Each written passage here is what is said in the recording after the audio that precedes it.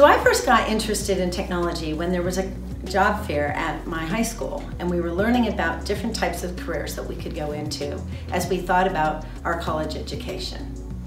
Computers really weren't very common back then, and it just seemed like a really exciting field to go into and explore. So after looking into it further, I began my education around computers. I started as a programmer. I programmed in a number of different languages, and I found that actually we could bring the technology together with business, and through that really see how we could help businesses succeed and thrive through the use of technology.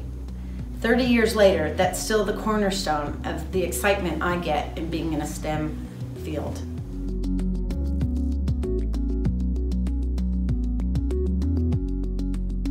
What's kind of inspired me to continue to advance in science is the impact we can have on people's lives around the world. Not only can we use it to accelerate patient care and the types of things we can do from a disease management perspective, but all the way throughout every aspect of our life, technology can really help uplift people and provide new opportunities that they otherwise wouldn't have. It's a very rewarding and fulfilling career to be in, and I find that merging the technology and the science together with humanities really lets us give a very holistic and well-rounded experience to the people we interact with on a day-to-day basis.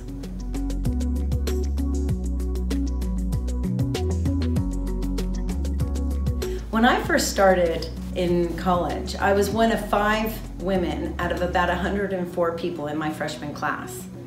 When I look now at the amount of girls I see going into technology, it's really exciting, because I think some of the innate skills that we have and the different perspectives that we can offer really will give us a much more holistic and well-rounded approach to business and being able to bring our skills to the table.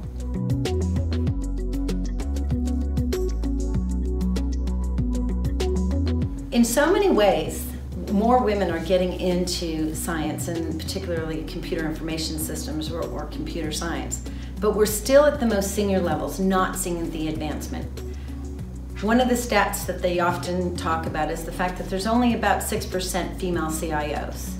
So we need to think about how we actually encourage not only more people to go into computer science, but how can we get them to take on bigger leadership roles within their organizations so that we benefit from a more diverse and inclusive environment.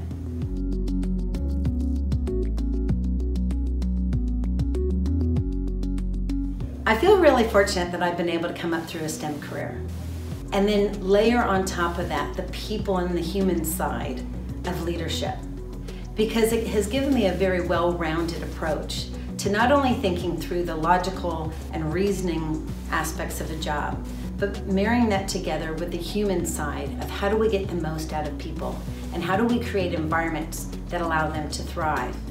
What's particularly exciting now is the role that technology is playing in really leveraging how we can operate as a company and what kind of strategic advantage we can create. It's the best of both worlds.